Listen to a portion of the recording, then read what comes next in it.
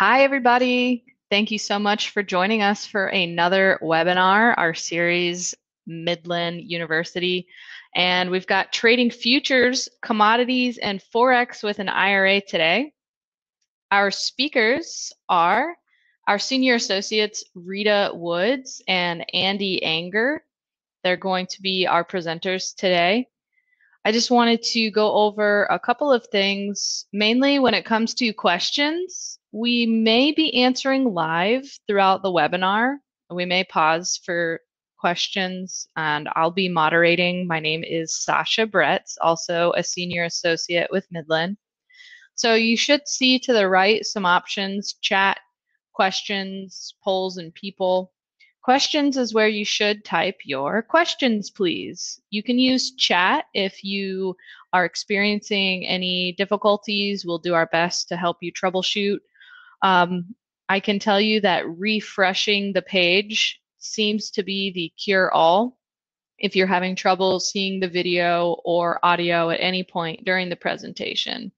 I also want to go ahead and let everyone know that if you're signed up for this webinar, you will be getting a recording of the presentation after the fact. It'll be sent to your email. So everyone will get a recording of the presentation. I'm going to go ahead and pass it over to Rita. She's going to begin. So I'm going to get things going. Thank you again for attending. And Rita, that's all you. Good afternoon, everyone. My name is Rita Woods, and I'm joined today on this webinar with my colleague, Andy Anger. And together we are going to discuss commodities in your IRA, whether that's being traded or being directly held as a tangible asset. So just a little bit about Midland. We do offer a self-directed IRA custodian, as well as 1031 exchange qualified intermediary. So what we do is we act as an IRA custodian.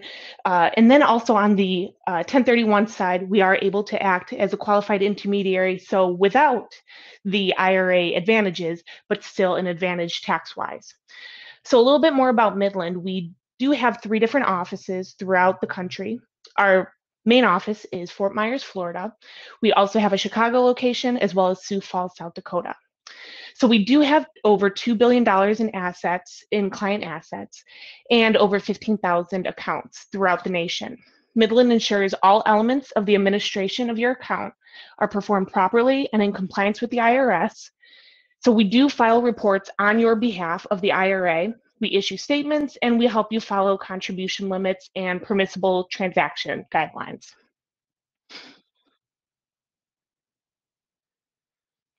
So what does Midland not do? Midland does not give investment advice or endorse any products.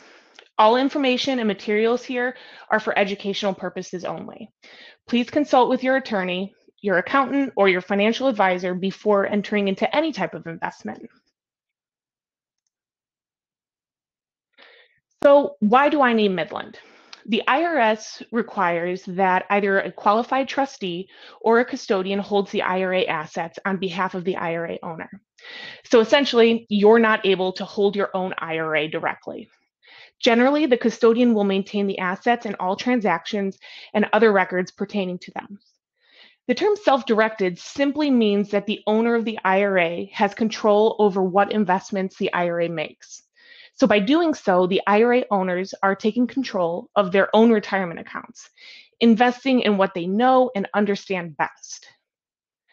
So we make no commission on your investments, and we do not sell investments. Instead, what we offer is a blank canvas. So this allows you to make non-traditional or alternative investments inside of your IRA. In comparison to traditional securities brokers, they limit your investments to traditional equities products that they in fact sell.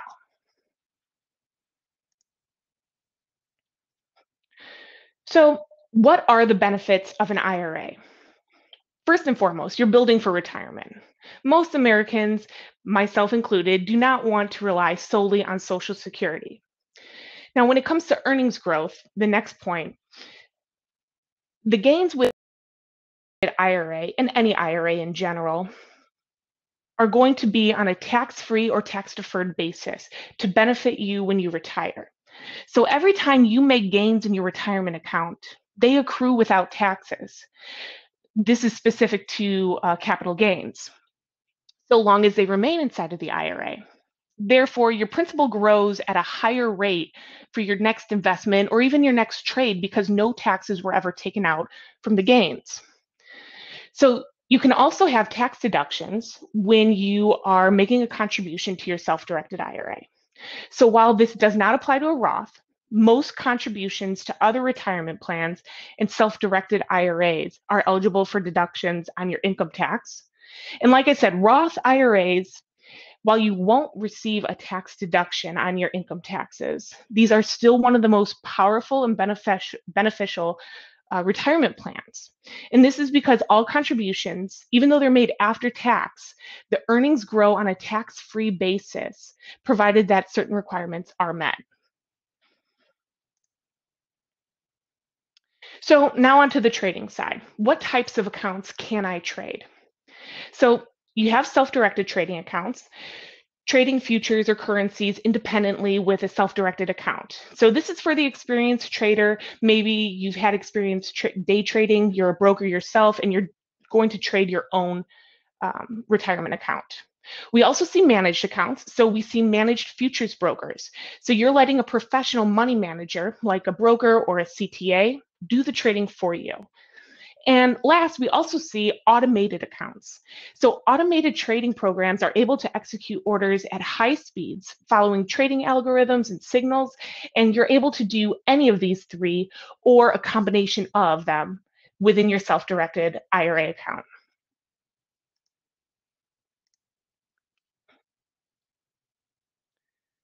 So how does Midland fit in here? Our role, Midland Trust, is going to be responsible for all the cash flow, the record keeping related to the IRA-owned trading account. All deposits and withdrawals have to go through Midland. The trading account must also be held entitled to the IRA and not you personally. So the trading account titling would look like Midland Trust Company as custodian for benefit of FBO, your name and your account number with Midland, instead of it just being held to John Smith. And last, Midland handles the ongoing tax reporting for the contributions, rollovers, distributions of assets into your retirement account. Midland also reports on the annual market value of the assets. So this would be the trading account annual fair market valuation.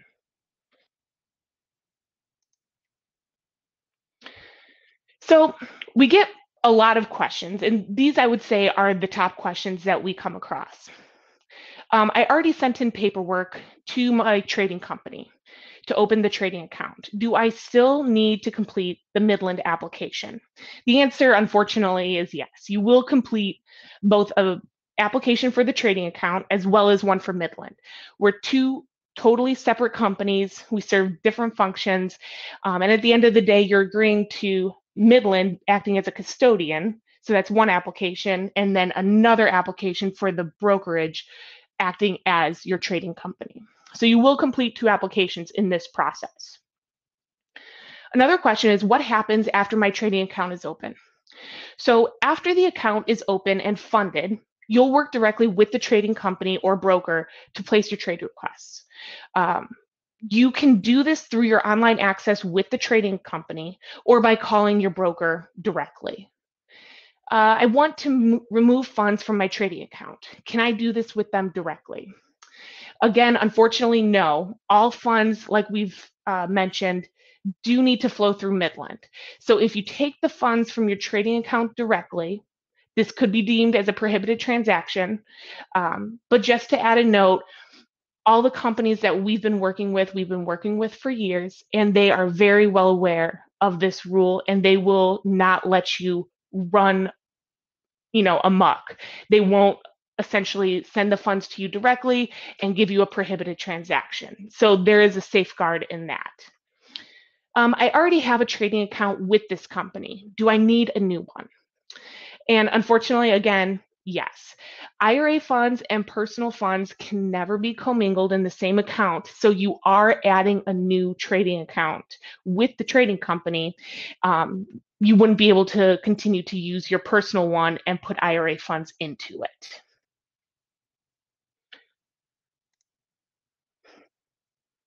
So, just to sum it up, it's as easy as 1, 2, 3. You really are having a 3-step process. You complete the IRA application, you complete your broker's application, and then you instruct Midland with a letter of direction to actually wire the funds over to your new trading account.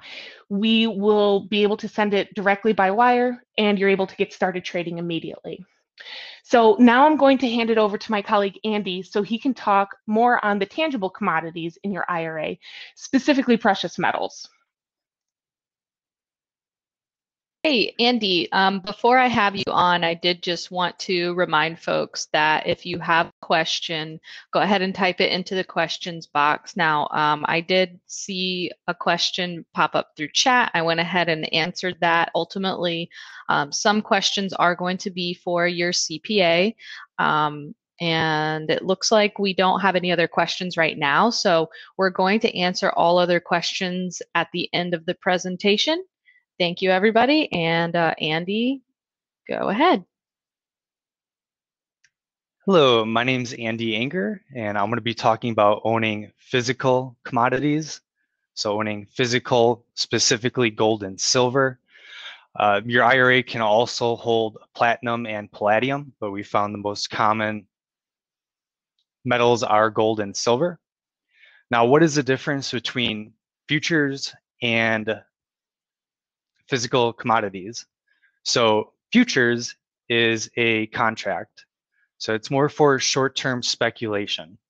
What you're doing is you're buying a futures contract to buy gold at an expiration, usually a month or a couple of months out. So you never actually hold physical possession of the gold or silver. When you have a futures contract of gold, like I said, you own a contract to buy X amount of gold at X amount of price in the future. With futures contracts, you're allowed leverage to some degree, as the futures contracts are often traded, giving you the right to buy 100 ounces of gold or silver, or mini contracts, which allow you to buy 33 ounces of gold or silver. Physical gold and silver, on the other hand, it's more for longer term holdings, as they do not have a contract expiration date as futures does. They are a tangible asset, so you actually physically own the gold and silver that you buy through your IRA. The only downside with physical is there is no leverage allowed. So if you have $1,800, you can buy 1 ounce of gold. Unlike futures, they'll probably allow you to buy 100 ounces, or if you do a mini contract, 33 ounces.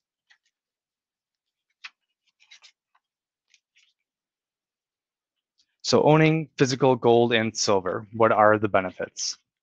So the benefits is they do provide a hedge against equity fluctuations and inflation. They're longer term holdings, as unlike futures, they don't have a contract expiration date. They're often less volatile than a futures contract because you don't have that leverage. That leverage can be a good thing or a bad thing for you, depending on your risk tolerance. And asset growth and profits are tax deferred as they're in an IRA. So what are the IRS requirements of owning gold and silver in an IRA? Firstly, the gold and silver coin or bars must not be collectibles. Secondly, the IRS specifically states that the gold and silver must be in the physical possession of a trustee or depository. So what that means is you cannot hold on to the metals personally or put the metals in a safety deposit box at your bank.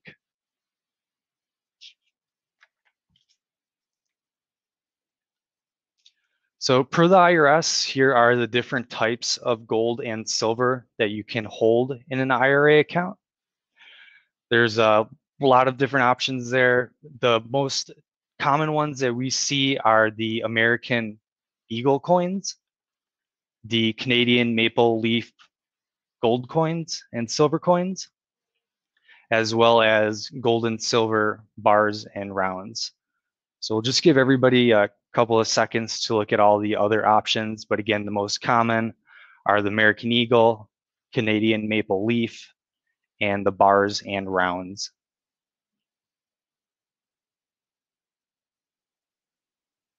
Andy, I have a question that I'm going to go ahead and toss out to you here. What defines a collectible for silver and gold? Would that be the fineness, or is there another element to that? Do you know? That is really a good question. It's something I don't really have the answer to at this time, but we can certainly look into it. Okay. What I have right now is directly from the IRS of the types of gold and silver that they will allow. So you can have an American Eagle coin. It could be from year 2012. It could be from the year 2020. So the year in itself doesn't necessarily make it a collectible. I'm not sure what coins would be deemed a collectible, but I'm sure there are some that are not listed here that are just given a much more higher value than what gold and silver spot price goes for. And I would imagine that the broker that you're buying metals from should be able to give you some insight onto what would be considered a collectible or not. All right, and I do see several other questions, and we'll go ahead and answer those at the end and keep moving forward here. Thanks. So again, the metals need to be stored with a trustee or depository. So what trustees or depositories does Midland work with? At this time, there are two of them. We work with Delaware Depository, which offers segregated and non-segregated metals accounts. And we work with First State Depository, which only offers segregated only. Segregated, it is more expensive to store metals this way with the depository. What it means is the gold and silver you buy and put in the depository is exactly what you will receive if you were to sell or do an in-kind distribution and take ownership of the gold or silver personally. So if you buy a shiny gold coin with a little nick in it and you do an in-kind distribution, you're going to receive that same exact coin with the little nick in it. And again, segregated, it is a little bit more expensive than non-segregated. What non-segregated is, it means you can buy gold and silver, store it in a depository, and it's mixed with other similar metals. So if you were to sell the metals or do an in-kind distribution, you may not receive the same metals you originally purchased, but a like metal similar to it. So for example, say you bought 10 1-ounce American Gold Eagle coins that were minted in 2015, and you decided you want to do an in-kind distribution and take ownership of those metals personally. The depository, they'll first try to give you similar coins. So they'll first try and give you 10 1-ounce American Gold Eagle coins that are minted the same year. If they don't have any though, you may receive 10 1-ounce American Gold Eagle coins from another year, maybe 2016 or 2017. Okay. So how quickly can you buy and sell physical gold and silver? So the entire process can take between 1 to 3 weeks, and a lot of it depends on how invoices are being paid, whether check or wire, and how metals are being shipped, if they're being FedExed overnight, 2-day overnighted, if they're just being sent via regular US Postal Service. So for buying metals, typically it'll take 1 to 2 business days for us to set up an account with the depository for you.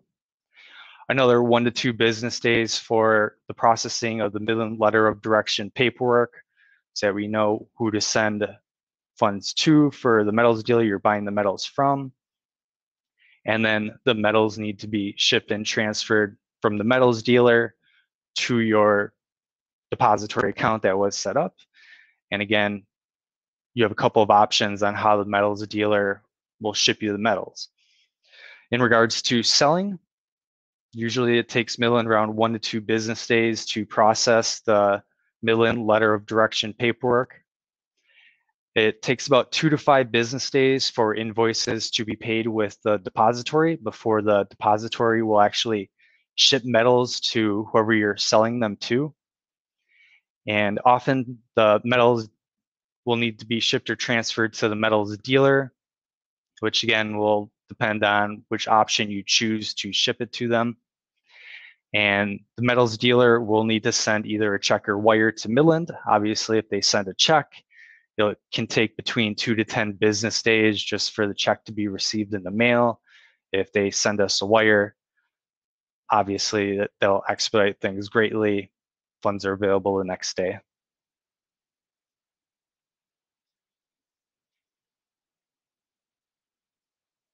So Midland, we try and simplify the process to 4 simple steps for buying metals, specifically gold and silver in your IRA.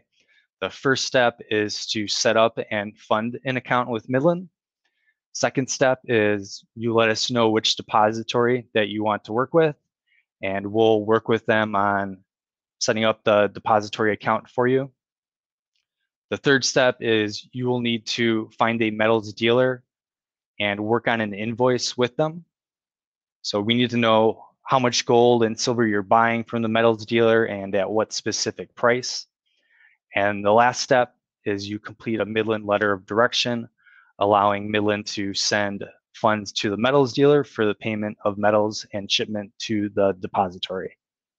Now at Midland, you're assigned a dedicated client service specialist as soon as your account's open that will assist you throughout the entire process of funding the account to confirming the deposit of the metals into your depository account.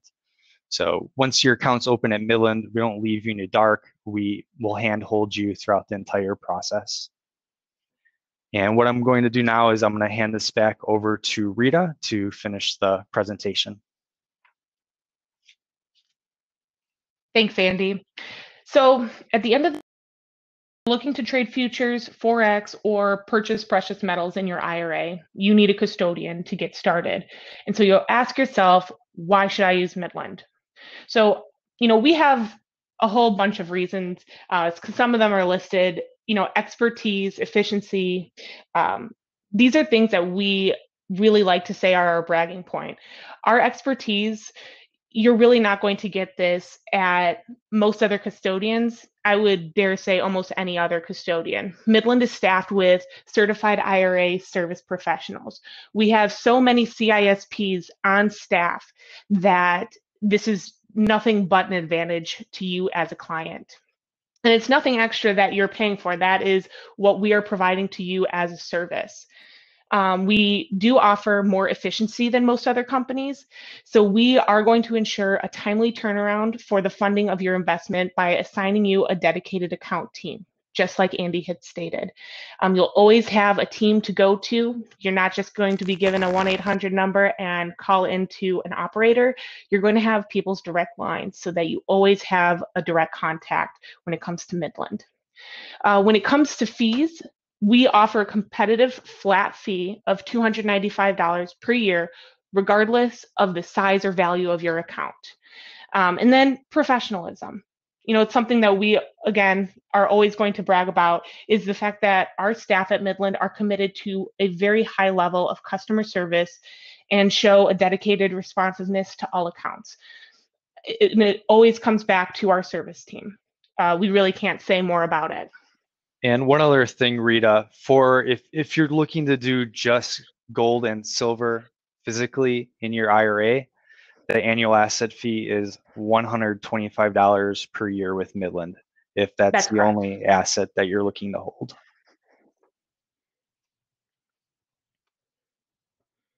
So how do you get started? you're going to start with the Midland application. Again, it's a 3-step process. Open the account at Midland. That is an online application. It takes maybe 10 to 15 minutes online, but once you've got that account completed, we have the account open within 24 hours. The next step is funding the IRA. That's going to be an IRA to IRA transfer, a rollover from an old 401k, 403b, or other qualified retirement account into the IRA here, or even making an annual contribution, or a combination of the three. You can fund with one method, or you can fund with 2 or 3 methods. It's up to you. And that third and final step is going to be completing the investment documents, which again, we're going to be here with you in that process to streamline it for you. You complete the brokerage account application if you're going to be trading futures, or you're completing the invoice with your metals dealer if you're going to be purchasing precious metals in your account. And we will have the funds wired out to your investment. You can get started trading, start purchasing metals in the IRA, whatever you're looking to do. We're here to help in that entire process. Thank you so much, Rita and Andy, for sharing your expertise and knowledge in this area. We do have several questions, and we'll do our best on answering those. We may be sending emails out to any not answered here live on the webinar, so let me just get these questions in front of me. I'm going to field this to whoever wants to chime in between Rita and Andy. I have a question from Roby. Can you tell me a couple of future brokers which you guys work with? I can most certainly send you a list of trading companies that we work with. So this would be the actual FCM or futures commission merchant that we work with. And these are companies that are familiar with IRAs and hold them as trading accounts along with Midland. Now from there, deal with different brokers. So what you want to look at is which platform are you most comfortable with, and from a plethora of brokers that you're able to talk to introduce you to what it is that you're going to do with that trading company. So I can most certainly email you a list of, all the futures companies that we work with IRAs. Okay, so we'll make sure that we do that. I'll go ahead and take this one question we have from Shirley. My self-directed IRA is in an LLC. Do I still need a depository? Shirley, yes, you do still need a depository. So with the IRA LLCs or checkbook LLCs, as they're often called, think of that as an extension of your IRA. So all of the same principles and regulations apply, self-dealing being the big one. So you're not allowed to, as an IRA account holder, physically hold the precious metals. So by going through an LLC, that same principle applies. So you do need a depository, and the depository would be opened in the name of the LLC as opposed to that IRA vesting that we saw earlier. So let's see what else I can find. Okay, if I already have an account, if I need to open another relationship with a different broker or depository, is it just an additional relationship with my current team, or will it be a different team?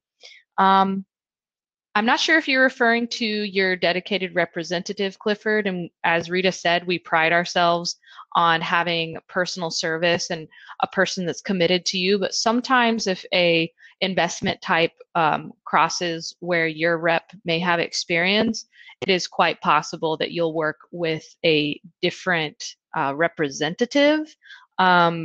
Maybe Andy, you can comment on how they would get connected then to a broker or a depository. The broker, I believe, is just personal choice. The depository, we do have First State or Delaware Depository, and one of our experienced representatives could get you in touch with them. Hopefully that answers the question, actually. Okay. Andy, I think, answered this other question. Does Midland charge a fee for the depository?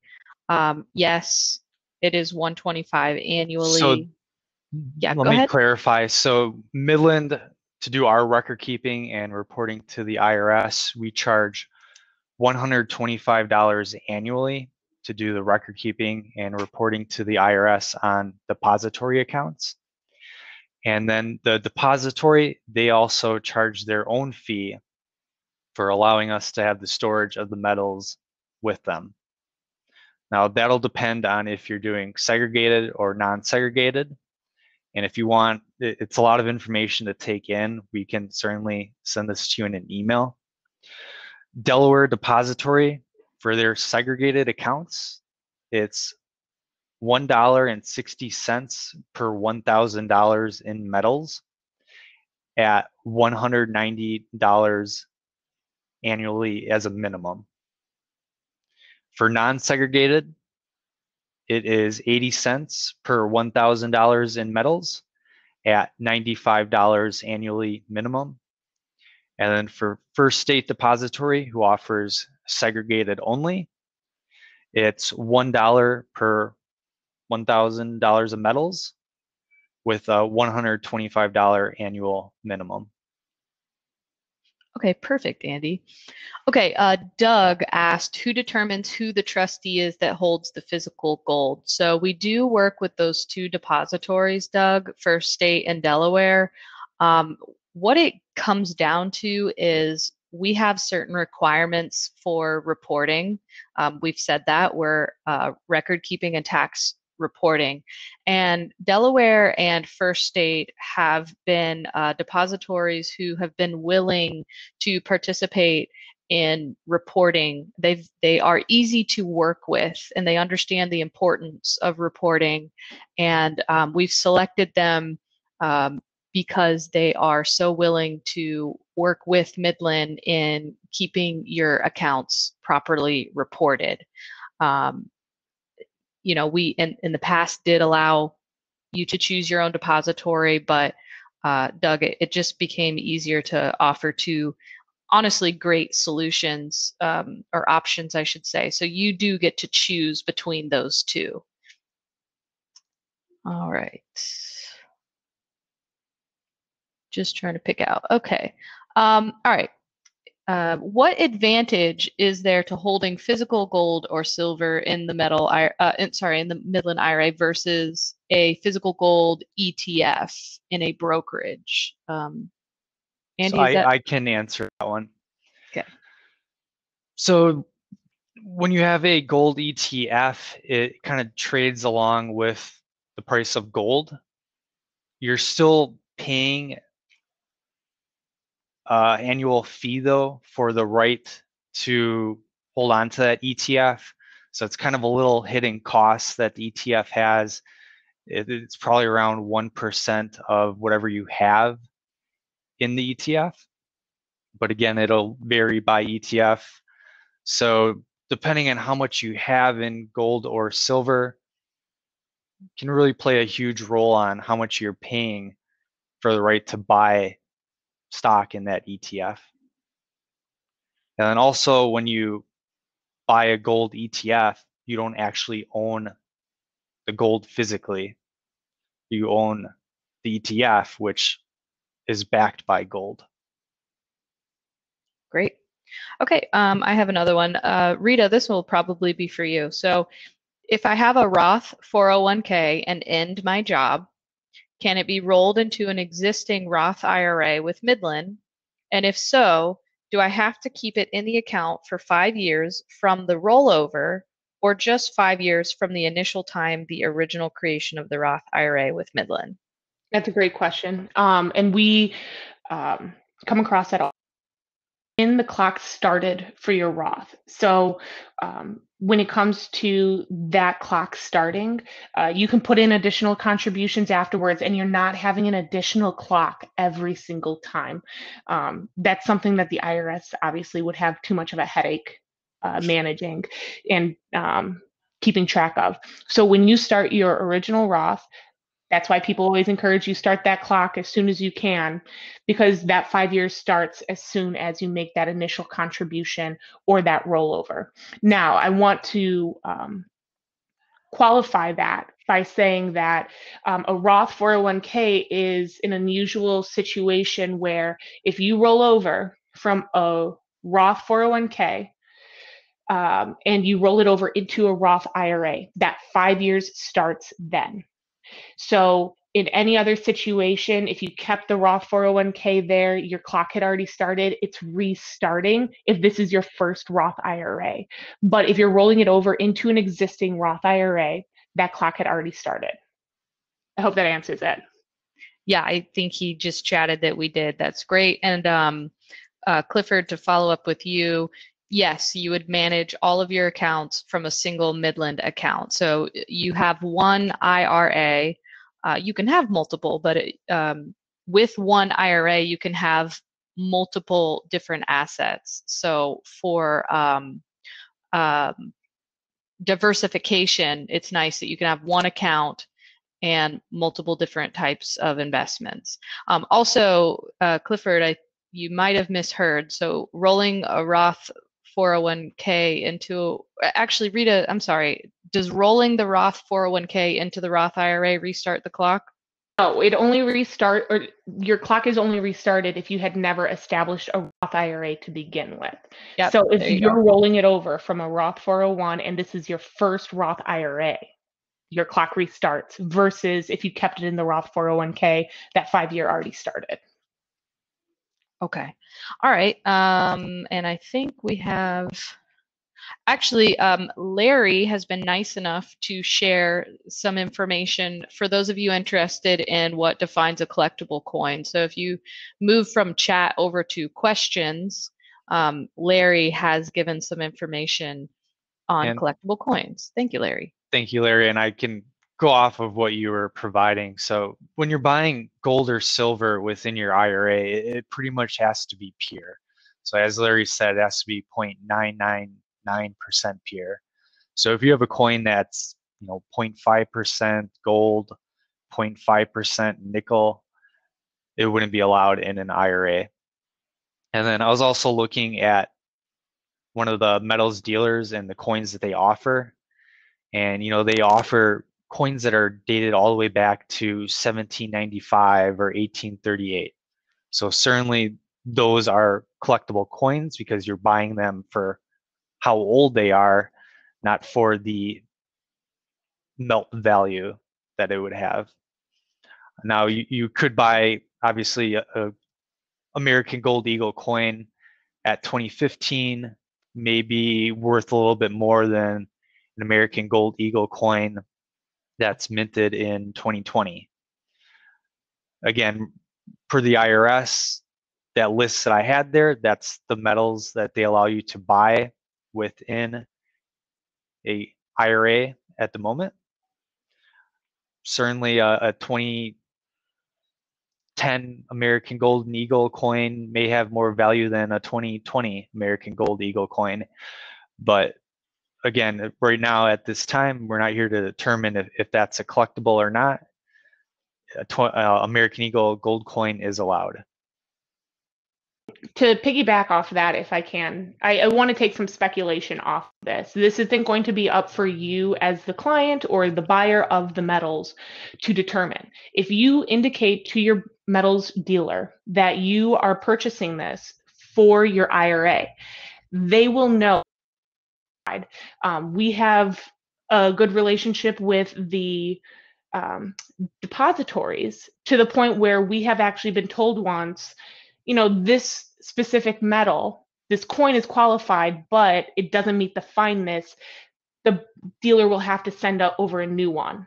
And so they'll send over what is qualified to be in the IRA. So it's not like you have to go and inspect the metals, that you have to hope that this is a qualified metal that you're purchasing. If you mention to your metals dealer that you are looking to make this as an IRA investment, they will know exactly which coins they're even able to offer you. So it kind of takes some of that speculation off. That's really helpful to know. Thank you, Rita. I did have someone asking specifically about the South African Krugerrand, and from what I can tell, those coins do not meet the fineness requirement, and at this time are not allowed in the IRA. I just wanted to answer that question. But like Rita said, the brokers, they offer, they can be a resource to you, so you don't have to guess. Okay, so what about using futures options? Are there any restrictions on which broker allows trading futures options with an IRA? That's a great question. You know, on our end, we have no restrictions on that.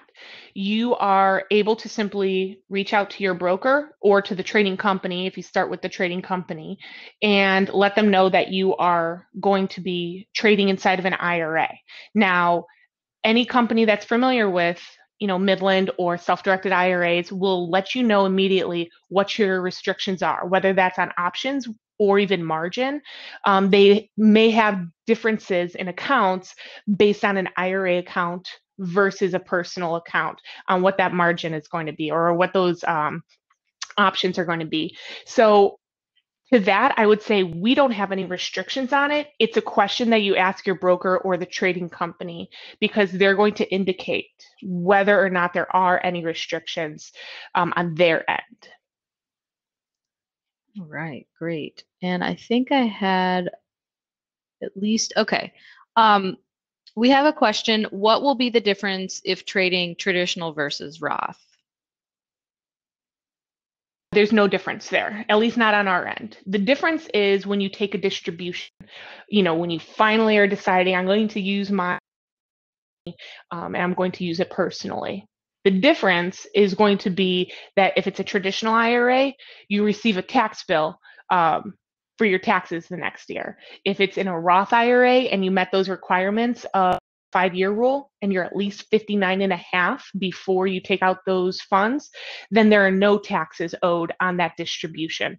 So the actual trading, the everyday that's going on, there's no difference whatsoever with a traditional versus a Roth.